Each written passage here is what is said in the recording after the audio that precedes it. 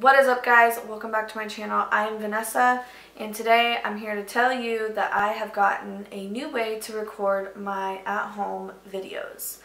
Previously on my other videos I was using a GoPro 7 and I was also using my iPhone 12 Pro.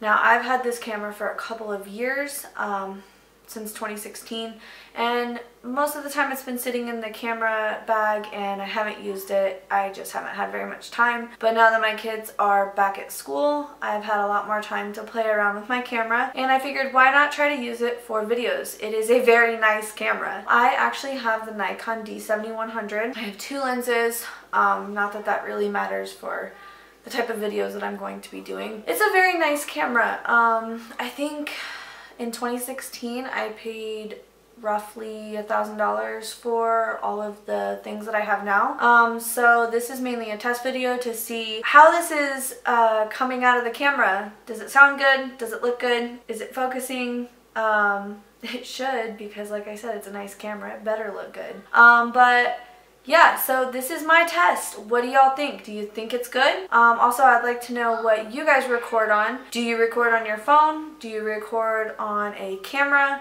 What kind of mics do you use? These are all questions and things that I'm interested in, so let me know in the comment section down below, and I'll catch you guys in the next one.